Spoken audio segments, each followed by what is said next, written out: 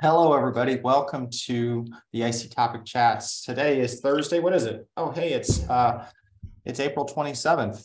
It's almost May. When did that happen? I say that every week. I know you guys are probably tired of hearing that. Today, we're going to talk about what to do when things go wrong. And it will be a series of different questions and thoughts and ideas that may be dark, a little bit dark. But I'm trying to make it a little bit lighter by putting in cat memes and GIFs, or is it GIFs? I think at one point it was definitely GIFs, then it became GIFs for sure, and now I think it's back to GIFs. You tell me. I'm not really sure. So I'm going to do a little bit of a presentation, and then I'm going to stop the recording, and I'll say goodbye to all the people out there in YouTube land, and then we will just sit and chat, and then you guys will come up with all the ideas that I forgot to bring up because I wasn't putting it together. I am actually really excited about this session today. I was originally going to do it as a panel, and I had a panel 2 weeks ago, and I thought, well, I just don't want to keep asking people to be on a panel, so I'll just put this together. And then it's like sometimes you sit down and you hit a brick wall, and sometimes it just flows. And this one just flowed out of me Monday morning at about 5 a.m. And so here we are today. Let's see if I had any coherent thoughts at 5 a.m. So I will say the example that I think about, just as the way I thought about this, is if my child got into a car accident, what would I tell them, right? So if my child got into a car accident, the first thing I'd say is, are you okay? Pull the car out of traffic. Check to see if the other party's okay. And if you got hit, take a picture of their driver's license before they drive away, or their license plate, I mean. Don't admit guilt, right? Call 911, the police, then call the insurance company, call me or your significant other to make sure you're okay. Long term, so that's the first piece. The first is what's the immediate response in the long term? Do you have the right kind of insurance for being in a car accident? Were you driving carefully? What were you do? How did that happen? Could you have anticipated this accident? Is your car safe? Do you drive in a car that's appropriate for, accidents happen and you need to be, you're not driving a little bitty smart car, are you? Are you driving like something that sadly can withstand an impact? So that's how I think about this.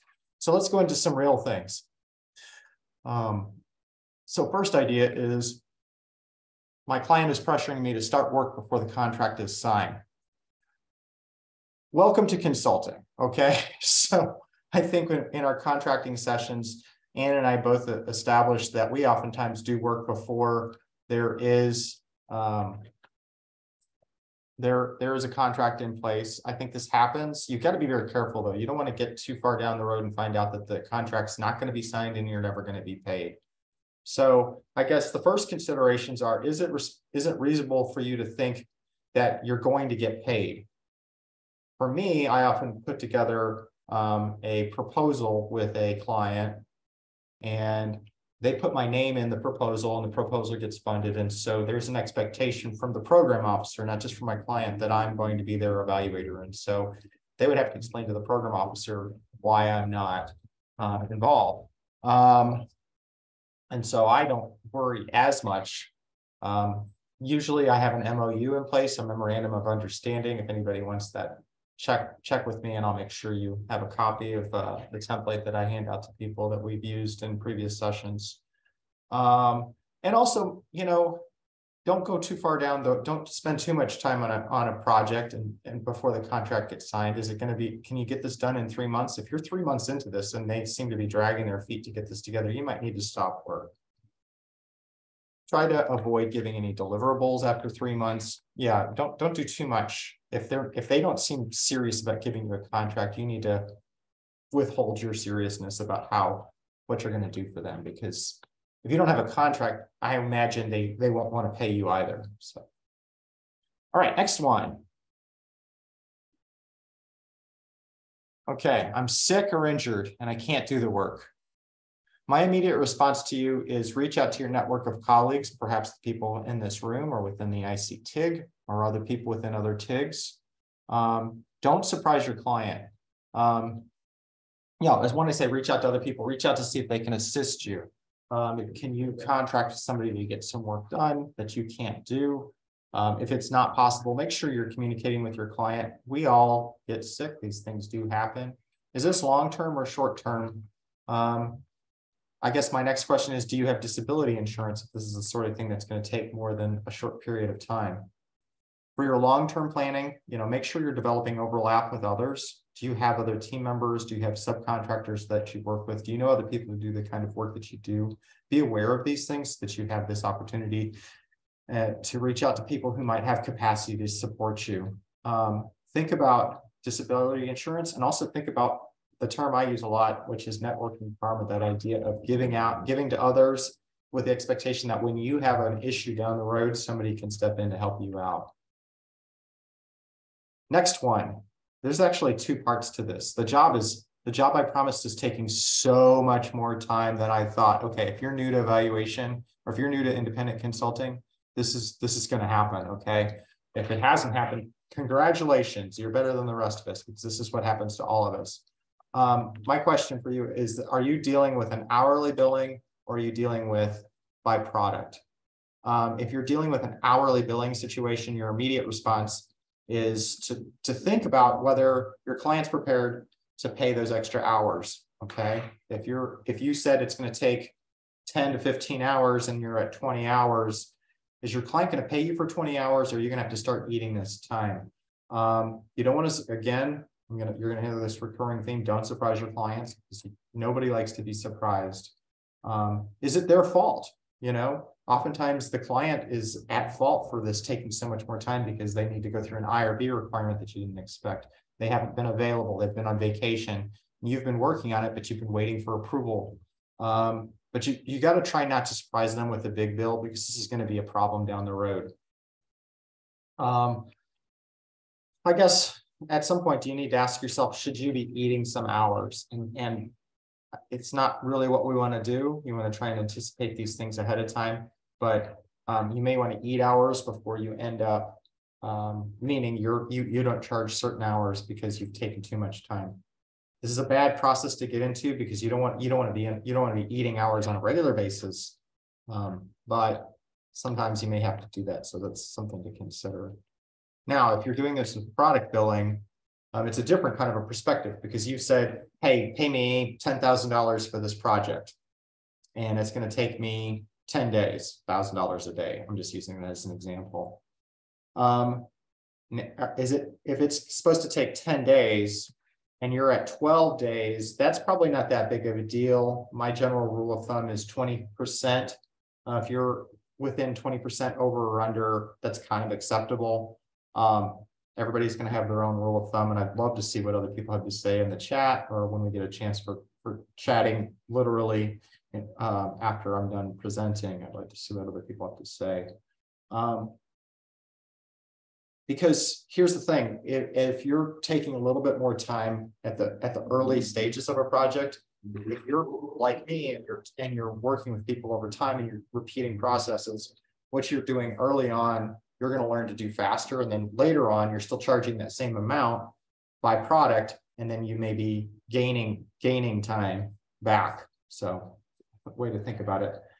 I guess the other things to think about: how big of a problem is this going to be if you are going to be late with your deliverables? That's a whole nother question. Like, if you're not able to get your work done on their schedule, make sure you're communicating that to them.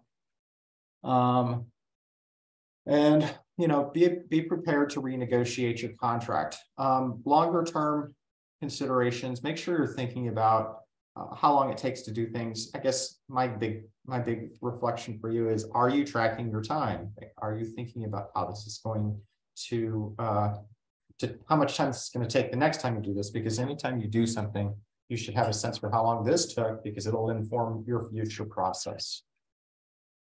All right. We all get this. This happens to me all the time. I lose sleep over this. I hate to admit it. My client is not paying me. And I guess my question for you is, why? Are they upset, or are they incompetent? We're going to take upset first. So if your client's not processing payment because they're upset with you over something, whatever it is, they don't like your font style or whatever it is, or they think you're not doing a good job, stop emailing them. Call them up, get them on a Zoom call, go see them physically in person in real life if you can. You need to get to the bottom of this, because this isn't going to get better if you keep pushing back and forth and playing the email or the chat game. You need to get it. You need to get to the bottom of it. Long term, learn from this mistake. Did you do something wrong? Did you just not read the room very well? Is this client a good fit for you? Oftentimes they're not, and we all have these situations where our clients are not good fits for us. And could you, and we had this conversation recently, was there a yellow or a red flag that you should have observed? And if you didn't observe it, how are you going to learn about that the next time? So if they're incompetent, totally different situation. Usually I have this frequently, particularly with large universities. They just don't know how to pay me. They want to pay me. They have every interest. They love my work. They love what we're doing. They just don't know how to get the checkbook to open. And so this is a whole different world. Here's what I do. First of all, I try and write this into my contracts. Oh wait, let's do the immediate response. Immediate response. Is this the first time? Because sometimes the first time I'm getting paid, they just haven't figured out how to make the process work. I haven't figured out their process. It takes time. Maybe the contract just got signed. The contract has to go through this office, and that office has to approve this. There needs to be a purchase order issued. Who knows? So here's what I do. After 30 days, I send an email reminder. I do that for everybody. After 60 days, I say, hey, you know what? It's been 60 days. It's been 2 months. We're going to have to stop work in a month. Just giving you the heads up. All right. And then after another month, after 3 months, we stop work and we don't send any more deliverables. If you're in a situation where you're 60 days and they're not paying you, you definitely don't want to send a big deliverable through. Second time this happens, totally different situation. If this is becoming a pattern for them, you need to nip this in the bud, because this pattern is not going to go away. So the second time this happens, stop work after 60 days, 2 months. Make sure this is a policy that you follow consistently and professionally.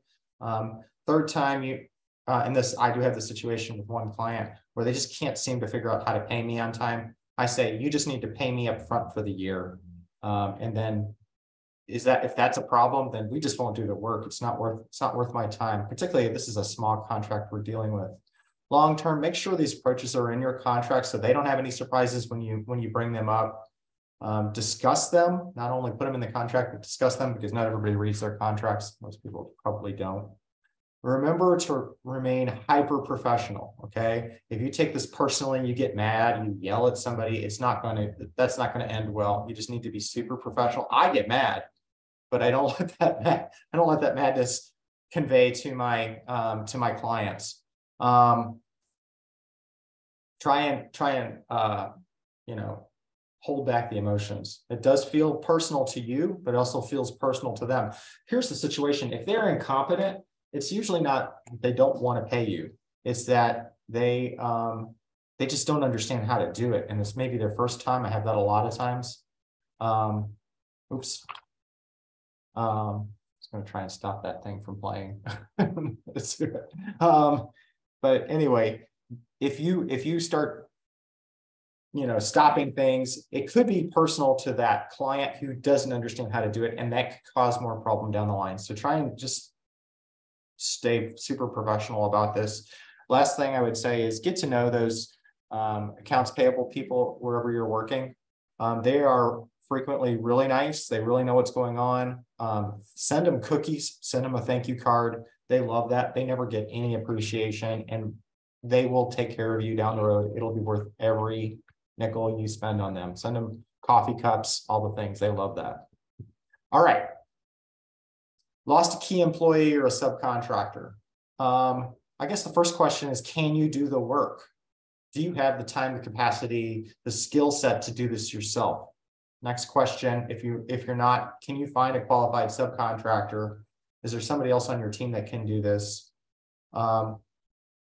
I guess you also need to ask the question, is this going to be a huge hit to your business financially, or through organizational skills, because you've lost this person that is key? Hypothetically, reach out to the ICTIG, to your other TIGs, your network of friends and professionals that you work with, find out if there's somebody that can support you. And then obviously you need to find a way to replace it. Long-term planning, develop some overlap of activities, review pay, benefits, other employee satisfaction areas. If it's an employee, review whatever kind of relationship you have with your subcontractors. If it's a subcontractor, is there something that you could have anticipated here? I mean, I had a staff member who was wonderful, fantastic, loved her. She loved working with us, but she says, I'm going to move to Connecticut and start on my PhD. How can I stand in the way of that? I couldn't take that personally. She helped me recruit somebody who was equally fantastic, and it's been okay. So she was key, and she was replaceable. I have several people who I would hate to lose, but it happens. All right. I lost my important or well-paying client. First of all, maybe this is true for the last one as well. Give yourself some space to be upset, because this can feel hard. This can feel really emotional. It's totally normal to give yourself some space. Perhaps this and the last one. Think about what this does to your budget. Do you need to do any damage control? Do you need to supplement your revenue some way? Do you need to get back to marketing? Are you not doing enough marketing? I know a lot of people who just didn't read what was going on with their business. They didn't do anything wrong. Their clients loved them, but their clients went through their process. They had these long contracts. The contracts ended, and they hadn't invested time in marketing. And so they found themselves without any work because they hadn't been planning for it. So long-term, what are you doing to think about making sure you have projects a year or 2 years, 3 years down the road? And also make sure you're not working with too many projects in one bucket, one type of work. Is there revenue stability that you can think about, and a diversity of revenue sources have from different places? So we have work from the Department of Defense, we have work from the National Science Foundation, we have work from the U.S. Department of Education, we have worked from some small local nonprofits. And through all of those things, I trust if one goes wrong, then we will be able to support it from other places. All right, my client's asking for more work outside of the contract. Okay, so this is scope creep, right? What are you supposed to do? What most people will tell you is just say no, but that's kind of a joke because nobody ever said that. We all do some level of scope creep. Make sure you understand your tolerance and availability for extra unpaid work, okay? So be careful here because you can get taken advantage of, but sometimes it's okay to do allow a little bit of scope creep. Are you passionate about this work? How is this going to affect your ability to get the other work done that they're expecting? Is this affecting other clients? Should you set up a pro bono contract or an MOU with them for these new activities? At what point do you turn back and say, this is extra work, it's not in the contract, let's just set up an extra contract or add something to the contract for this type of work? But there are times when we want to do a little something because we can see how that's going to develop into a big something down the road. We don't want to get to that point of like saying we need a contract, it's not going to take that much time. So I think there's a level of tolerance. I think that's the word I'm going to use here. Long-term planning, make sure you have a clear contract. And you know what's in there and what's not in there so that you have this to refer to. These little one-off activities are what cause a lot of problems for consultants because they end up doing a lot of extra work for free and not getting paid. You may want to kind of think some sort of have a decision-making process on when you take on additional work and whether it makes sense. But like the Kathleen's RFP decision matrix that we had a couple weeks back, create something like that. What's your decision matrix for doing extra work? All right, my client has ghosted me. This happens from time to time. I'm getting paid,